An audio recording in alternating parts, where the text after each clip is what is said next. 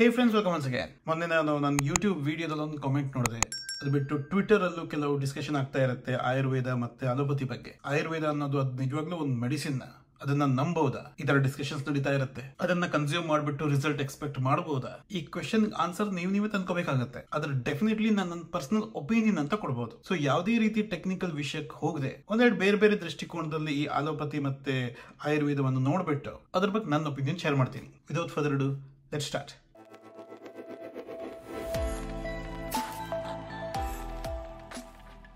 ಆಯುರ್ವೇದವನ್ನ ನಿಜವಾಗ್ಲೂ ಒಂದು ಮೆಡಿಸಿನ್ ಅಂತ ಕನ್ಸಿಡರ್ ಮಾಡಬಹುದಾ ಅಂತ ಕೇಳಿದ್ರೆ technically I would say yes.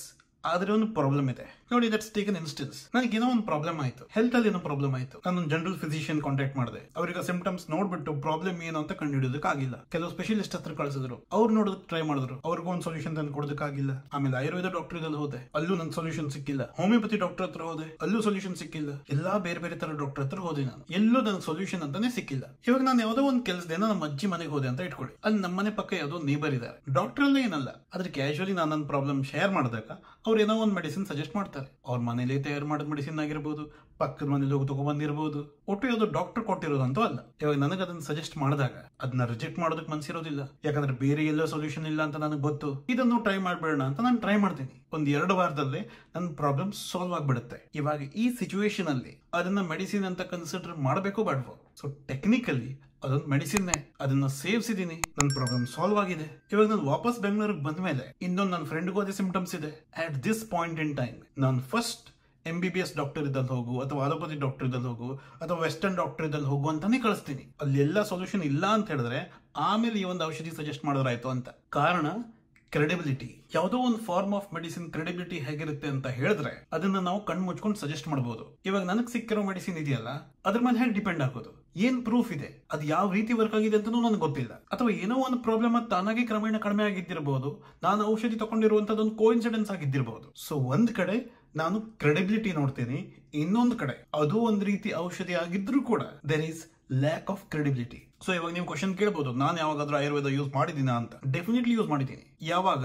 Allopathy option ಇಲ್ಲ ಅಂತಿರುವಾಗ. ನಿಮ್ಮ ಪಕ್ಕ ಹೇಗಿದೆಯೋ ಗೊತ್ತಿಲ್ಲ. ನನ್ನ ರಿಲೇಟಿವ್ಸ್, ನನ್ನ ಫ್ರೆಂಡ್ಸ್, ನನ್ನ ಗೊತ್ತಿದ್ದವ್ರು ಮ್ಯಾಕ್ಸಿಮಮ್ ಜನ ಆಯುರ್ವೇದ ಹೋಗೋದು ಅಲೋಪತಿ ಆಪ್ಷನ್ ಇಲ್ಲದೆ ಇರುವಾಗ ಮಾತ್ರ. ಸೊ ಒಬ್ವಿಯಸ್ಲಿ ಇದು ನನ್ನ ಎಕ್ಸ್ಪೀರಿಯನ್ಸ್, ನನ್ನ ಪರ್ಸನಲ್ ಒಪಿನಿಯನ್ ಇಂದ ಬಂದಿರೋದು. ಅದನ್ನ ನಾನು ಆಯುರ್ವೇದವನ್ನು ನೋಡಿದ್ರೆ ಅದರಲ್ಲಿ ಏನ್ ಲ್ಯಾಕ್ ಆಗಿದೆ ಅಂತ ನನಗೆ ಅನ್ಸುತ್ತೆ. ಒಂದು 2 ವಿಷಯದ ಕಾಂಬಿನೇಷನ್ ಇದೆ: ಸೈಂಟಿಫಿಕ್ ವ್ಯಾಲಿಡೇಷನ್ ಮತ್ತೆ ಎವಿಡೆನ್ಸ್ ಬೇಸ್ಡ್ ಪ್ರಾಕ್ಟೀಸ್.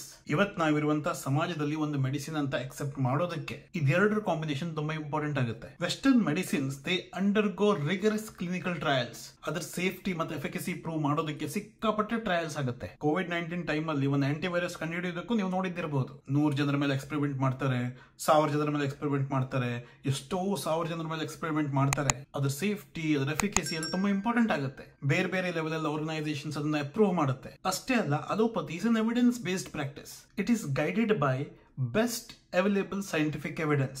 ಈ ಸ್ಪೆಸಿಫಿಕ್ ಟ್ರೀಟ್ಮೆಂಟ್ ಸರಿ ಅನ್ನೋದಕ್ಕೆ ಬೆಸ್ಟ್ ಪಾಸಿಬಲ್ ಸೈಂಟಿಫಿಕ್ ಎವಿಡೆನ್ಸ್ ಇರುತ್ತೆ. ಯಾವುದೋ ಒಂದು ಮೆಡಿಸಿನ್ ಮಾರ್ಕೆಟ್ಗೆ ಬರುವಾಗ ಅದ್ರಲ್ಲಿ ಪಾಲಿಟಿಕ್ಸ್ ಆಗಬಹುದು, ಅದರಲ್ಲಿ ಬಿಸ್ನೆಸ್ ಆಗಬಹುದು, ಬೇರೆ ಬೇರೆ ತರ ಪ್ರಾಬ್ಲಮ್ ಬರಬಹುದು. ಅದ್ರ ಬಗ್ಗೆ ಮಾತಾಡ್ತಾ ಇಲ್ಲ. ಆದ್ರೆ ಯಾವ ರೀತಿ ಒಂದು ಮೆಡಿಸಿನ್ ಪ್ರೂವ್ ಆಗಿ ಬರುತ್ತಲ್ಲ, ಯಾವ ರೀತಿ ಆ ಅಲೋಪತಿ ಸಿಸ್ಟಮ್ ಕ್ರಿಯೇಟ್ ಆಗಿದೆಯಲ್ಲ, ಅದರಲ್ಲಿ ಮೋಸ್ಟ್ ಆಫ್ ಅಸ್ ಕಣ್ಣು ಮುಚ್ಕೊಂಡು ನಂಬ್ತೀವಿ. ತಪ್ಪೇ ನಡೆಯಲ್ಲ ಅಂತ ಅಲ್ಲ, ಆದ್ರೆ ಅಷ್ಟೊಂದು ಕ್ರೆಡಿಬಿಲಿಟಿ ಇದೆ ಅದಕ್ಕೆ. ಎಲ್ರು ಅಂತ ಹೇಳ್ತಾ ಇಲ್ಲ, ಆದ್ರೆ ಆಯುರ್ವೇದ ಬಂದ್ರೆ ನಾನು ಯೂಟ್ಯೂಬ್ ಅಲ್ಲಿ ಡಿಸ್ಕಷನ್ ಮಾಡೋದು ನೋಡಿದೀನಿ, ವಾಟ್ಸ್ಆಪ್ ಅಲ್ಲಿ ಡಿಸ್ಕಷನ್ ಆಗೋದನ್ನ ನೋಡಿದೀನಿ, ಇಂಟರ್ವ್ಯೂಸ್ ಅಲ್ಲಿ ಜನ ಮಾತಾಡೋದು ನೋಡಿದೀನಿ. ಮತ್ತೆ ಲಾಸ್ಟ್ ಕೆಲವು ವರ್ಷಗಳಲ್ಲಿ ಆಯುರ್ವೇದ ಯಾವ ರೀತಿ ಪ್ರಮೋಟ್ ಆಗ್ತಾ ಇದೆ ಅಂತ ಹೇಳಿದ್ರೆ ಅದ್ರ ಎಫಿಷಿಯನ್ಸಿಯಿಂದ ಪ್ರಮೋಟ್ ಆಗ್ತಾ ಇರೋದನ್ನ ನಾನು ನೋಡ್ತಾ ಇಲ್ಲ. ಅದು ಸೈಂಟಿಫಿಕ್ ಪ್ರೂಫ್ಸ್ ಕೊಟ್ಬಿಟ್ಟು ಪ್ರಮೋಟ್ ಆಗ್ತಾ ಇರೋದನ್ನ ನಾವು ನೋಡ್ತಾ ಇಲ್ಲ. ನಮ್ಮ ದೇಶದಲ್ಲಿ ಜನರ ಇಮೋಷನ್ ಟ್ರಿಗರ್ ಮಾಡ್ತಾ ಇದ್ದಾರೆ. ಅಟ್ಲೀಸ್ಟ್ ನಾನು ನೋಡಿರೋದು ಇದು. ನಮ್ಮ ಏನ್ಷಿಯಂಟ್ ರೂಟ್ಸ್ ಇದು ಕನೆಕ್ಟ್ ಆಗಿದೆ ಅಂತ ಹೇಳೋದು, ಇದು ನಮ್ಮ ಭಾರತದ್ದು ಅಂತ ಹೇಳೋದು, ಇದಕ್ಕೆ ಹಿಂದೂ ರೂಟ್ಸ್ ಇದೆ ಅಂತ ಹೇಳೋದು, ಇಂಥ ವಿಷಯ ಸುಳ್ಳು ಅಂತ ಹೇಳ್ತಾ ಇಲ್ಲ. ಆದ್ರೆ ಔಷಧಿಯ ಪ್ರಮೋಷನ್ ಇದೆಯಲ್ಲ, ಅದರ ರಿಸಲ್ಟ್ ಇಂದ ಆಗಬೇಕು ಹೊರತು ಇಮೋಷನ್ ಇಂದ ಆಗಬಾರ್ದು. ಸೊ ಅಲೋಪತಿ ಅನ್ನೋದಕ್ಕೆ ಸೈಂಟಿಫಿಕ್ ಬೇಸ್ಡ್ ರಿಸರ್ಚ್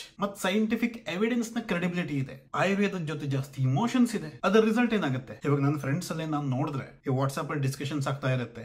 ಯಾರ್ಯಾರು ಯಾವ್ಯಾವ ಡಾಕ್ಟರ್ ಅಲ್ಲಿ ಹೋಗ್ತಾ ಇದ್ದಾರೆ ಅಂತ ನನಗೆ ಗೊತ್ತಾಗುತ್ತೆ. ಈ ವಾಟ್ಸ್ಆಪ್ ಗ್ರೂಪ್ ಅಲ್ಲಿ ಏನೋ ಒಂದು ಆವಿಷ್ಕಾರ ಆಯ್ತು, ಏನೋ ಒಂದು ಬ್ರೇಕ್ ಥ್ರೂ ಆಯ್ತು, ಈ ತರ ಎಲ್ಲ ನನ್ನ ಮೆಸೇಜ್ ನೋಡ್ತಾ ಇದ್ರೆ ಅದರಲ್ಲಿ 90% ಬರೋದೆಲ್ಲ ಆಯುರ್ವೇದಾನೆ. ಯಾರೊಬ್ಬ ಶೇರ್ ಮಾಡ್ತಾನೆ, ನೋಡಿ ನಮ್ಮ ಏನ್ಷಿಯಂಟ್ ರೂಟ್ಸ್ ಎಲ್ಲ ಎಷ್ಟು ಪವರ್ಫುಲ್ ಇದೆ, ಕೊರೋನಾಗ ಒಂದು ಮೆಡಿಸಿನ್ ಸಿಕ್ಬಿಡ್ತು ಅಂತ, ಅಥವಾ ಯಾವುದೋ ಒಂದು ಬೇರೆ ಪ್ರಾಬ್ಲಮ್, ಇದಕ್ಕೂ ಆಯುರ್ವೇದದ ಮೆಡಿಸಿನ್ ಇದೆ ಅಂತ ಒಂದು ಫಾರ್ವರ್ಡ್ ಬರುತ್ತೆ. ಇಂಟರ್ವ್ಯೂಸ್ ಆಗ್ತಾ ಇರುತ್ತೆ, ಇದಕ್ಕೂ ಆಯುರ್ವೇದದಲ್ಲಿ ಸೊಲ್ಯೂಷನ್ ಇದೆ, ಅದಕ್ಕೂ ಆಯುರ್ವೇದದಲ್ಲಿ ಸೊಲ್ಯೂಷನ್ ಇದೆ, ಈ ತರ ಎಲ್ಲ ಬರ್ತಾ ಇರುತ್ತೆ. ಆದ್ರೆ ಯೂಟ್ಯೂಬ್ ವಿಡಿಯೋಸ್ ಫಾರ್ವರ್ಡ್ ಮಾಡ್ತಾರಲ್ಲ ನನ್ನ ಫ್ರೆಂಡ್ಸ್, ಈ ವಾಟ್ಸ್ಆಪ್ ಮೆಸೇಜ್ ಫಾರ್ವರ್ಡ್ ಮಾಡ್ತಾರಲ್ಲ ಆಯುರ್ವೇದ ಎಷ್ಟು ಮಹಾನ್ ಅಂತ, ಅವ್ರ ಮಕ್ಕಳಿಗೆ ಏನಾದ್ರು ಆದಾಗ ಅಥವಾ ಫ್ಯಾಮಿಲಿ ಯಾರಾದ್ರೂ ಸೀರಿಯಸ್ ಆದಾಗ ಯಾವುದೇ ರೀತಿ ಪ್ರಾಬ್ಲಮ್ ಇದ್ದಿರಬಹುದು, ಅವ್ರು ಹೋಗೋದು ಆಲೋಪತಿ ಡಾಕ್ಟರ್ ಹತ್ರನೇ. ಈ Ayurveda message forward ಮಾಡಿದವರೆಲ್ಲ Ayurveda doctor ಇದ್ರಲ್ಲಿ ಹೋಗ್ಬಿಟ್ಟಿದ್ರೆ ಮೋಸ್ಟ್ಲಿ ಆಲೋಪತಿ ಡಾಕ್ಟರ್ ಮನೇಲಿ ಕುತ್ಕೊಂಡ್ಬಿಡ್ತಾ ಇದ್ರು ಏನೋ ಗೊತ್ತಿಲ್ಲ. ಆದ್ರೆ ಕಾಂಬಿನೇಷನ್ ಸ್ವಲ್ಪ ವಿಯರ್ಡ್. ಫಾರ್ವರ್ಡ್ ಆಯುರ್ವೇದದ್ದು, ಹೋಗೋದು ಅಲೋಪತಿ ಡಾಕ್ಟರ್ ಹತ್ರ. ಸೊ ಆಯುರ್ವೇದ ಅನ್ನೋದು ಒಂದು ಫಾರ್ಮ್ ಆಫ್ ಮೆಡಿಸಿನ್ ಅಂತ ನಾನು ಅದನ್ನ ರಿಜೆಕ್ಟ್ ಮಾಡೋದಿಲ್ಲ. That is my opinion. ಆದ್ರೆ ಆಲೋಪತಿ ಅಷ್ಟು ಕ್ರೆಡಿಬಿಲಿಟಿ ಅದಕ್ಕಿನ್ನೂ ಬಂದಿಲ್ಲ.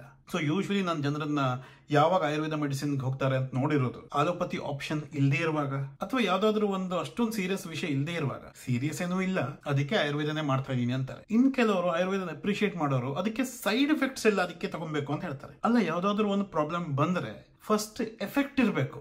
ಸೈಡ್ ಎಫೆಕ್ಟ್ ಇಲ್ಲದೆ ಇರೋದು ಅದು ಆಮೇಲೆ. ಎಫೆಕ್ಟ್ ಇದೆ ಅಂತ ಪ್ರೂವ್ ಆಗ್ಬೇಕು ಫಸ್ಟ್. ಸೈಡ್ ಎಫೆಕ್ಟ್ ಇಲ್ಲದೆ ಇರೋದೇ ಪ್ರಾಬ್ಲಮ್ ಒಂದು ಸೊಲ್ಯೂಷನ್ ಆಗೋದಿಲ್ಲ. ಇನ್ನೊಂದು ವಿಷಯ ಏನು ಅಂತ ಹೇಳಿದ್ರೆ, ಎಷ್ಟೊಂದು ಆಯುರ್ವೇದ ಡಾಕ್ಟರ್ ಆಗಿರ್ಬೋದು ಅಥವಾ ಆಯುರ್ವೇದ ಡಾಕ್ಟರ್ ಆಗಿಲ್ಲದೆ ಇದ್ರು ಆಯುರ್ವೇದವನ್ನ ಸಪೋರ್ಟ್ ಮಾಡೋರು ಈ ಆಲೋಪತಿ ಮತ್ತೆ ಆಯುರ್ವೇದ ಎರಡು ಕಾಂಬಿನೇಷನ್ ಅಲ್ಲಿ ಜನರು ಅಕ್ಸೆಪ್ಟ್ ಮಾಡಬೇಕು ಅಂತ ಹೇಳ್ತಾರೆ. Personally it doesn't make sense. Allopathy scientific, it's evidence based. Ayurveda ಎಲ್ಲ ಇಂಟರ್ವ್ಯೂದಲ್ಲಿ ಥಿಯರಿ ಕೊಡೋದೇ ಜಾಸ್ತಿ ಇರುತ್ತೆ. ಸೊ ಇದು ಎರಡನ್ನು ಸೇರಿಸೋ ಸ್ವಲ್ಪ ಕಷ್ಟ ಆಗ್ಬಿಡುತ್ತೆ. ಅಂದ್ರೆ ಆಯುರ್ವೇದ ಡಾಕ್ಟರ್ಸ್ ಒಪ್ಕೋಬಹುದು ಏನೋ ಗೊತ್ತಿಲ್ಲ, ಆಲೋಪತಿ ಡಾಕ್ಟರ್ಸ್ ಇದಾರಲ್ಲ at least most of them ಈ ತರ ಕಾಂಬಿನೇಷನ್ ಮೆಡಿಸಿನ್ ಎಕ್ಸೆಪ್ಟ್ ಮಾಡೋದಿಲ್ಲ ಅಂತ ನನಗನ್ಸುತ್ತೆ. ಸೊ ಡೆಫಿನೆಟ್ಲಿ ಜನ ಆಯುರ್ವೇದಿಕ್ ಮೆಡಿಸಿನ್ ತಗೊಬಹುದು. ಆಲೋಪತಿಯಲ್ಲಿ ಏನಾದ್ರೂ ಕ್ಲಿಯರ್ ಆಗಿ ಆಪ್ಷನ್ ಇಲ್ಲದೆ ಇದ್ರೆ ಆಯುರ್ವೇದಕ್ಕೆ ಹೋಗೋದು. ಅಥವಾ ನಿಮ್ ಪ್ರಾಬ್ಲಮ್ ಎಷ್ಟು ಚಿಕ್ಕದು ಅಂತ ಹೇಳಿದ್ರೆ ಸೊಲ್ಯೂಷನ್ ಸಿಗದೆ ಇರಲಿ, ಸೈಡ್ ಎಫೆಕ್ಟ್ ಒಂದು ಇಲ್ಲದಿದ್ರೆ ಸಾಕು ಅಂತ ಇರುತ್ತಲ್ಲ, ಅದಕ್ಕೆ ನೀವು ತಗೊಬಹುದು. ಅಥವಾ ಕೆಲವು ಕ್ರೋನಿಕ್ ಇಲ್ನೆಸ್ ಅಂತ ಇರುತ್ತೆ, ಅಂದ್ರೆ ಕೆಲವು ಸ್ಪೆಸಿಫಿಕ್ ಪ್ರಾಬ್ಲಮ್ಸ್ ಇರುತ್ತೆ. ಅದು ಕೆಲವೊಂದು ಸಾರ್ತಿ ಈ ಜಿಯೋಗ್ರಫಿಕಲ್ ಲೊಕೇಶನ್ ಬೇಸ್ಡ್ ಆಗಿರುತ್ತೆ. ಆ ಪ್ರಾಬ್ಲಮ್ ಎಷ್ಟೋ ಒಂದು ವರ್ಷ ನಮ್ ಜೊತೆನೇ ಇದ್ಬಿಡುತ್ತೆ. ಕ್ರೋನಿಕ್ ಇಲ್ನೆಸಸ್ ಅಂತಾರೆ. ಅಗೇನ್ ಇಂಥ ಪ್ರಾಬ್ಲಮ್ಸ್ ಗೆ ಆಲೋಪತಿಯಲ್ಲಿ ಒಂದು ಕ್ಲಿಯರ್ ಕಟ್ ಸೊಲ್ಯೂಷನ್ ಅಂತ ಇರೋದಿಲ್ಲ. ಇಂಥ ಕೇಸಸ್ ಅಲ್ಲೂ ಆಯುರ್ವೇದ ಆಪ್ಷನ್ ಹೋಗಬಹುದು. ಆದ್ರೆ ಒಂದ್ ರೀತಿಯಲ್ಲಿ ಆಲ್ಟರ್ನೇಟ್ ಮೆಡಿಸಿನ್ ಅಂತ ಹೇಳ್ತಾರಲ್ಲ, ಅದನ್ನ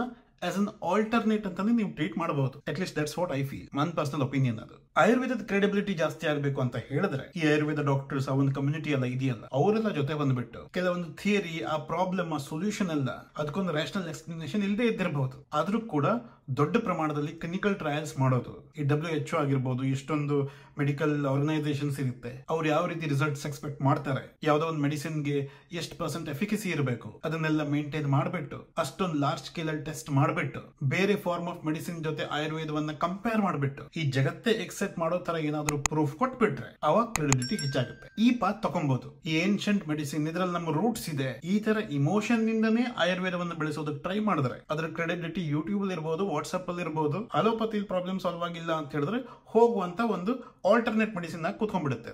this is the opinion that I have. ನಿಮಗೆ ಆಯುರ್ವೇದ ಮೇಲೆ ಏನು ಒಪಿನಿಯನ್ ಇದೆ? Please let me no in the comment section below. Thank you so much for watching this video.